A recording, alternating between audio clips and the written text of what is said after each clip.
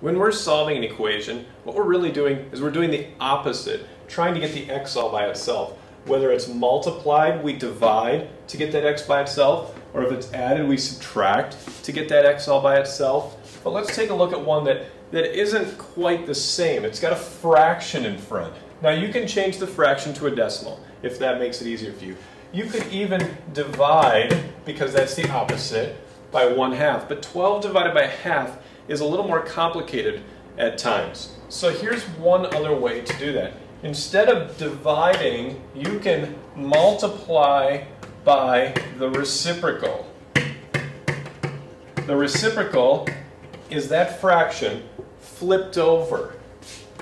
So if we multiply this side by 2 over 1, 2 over 1 times 1 over 2, they're reciprocals, they cancel, and we just have x. 12 times 2, 24. If you have a fraction, sometimes it's easier to multiply by the reciprocal.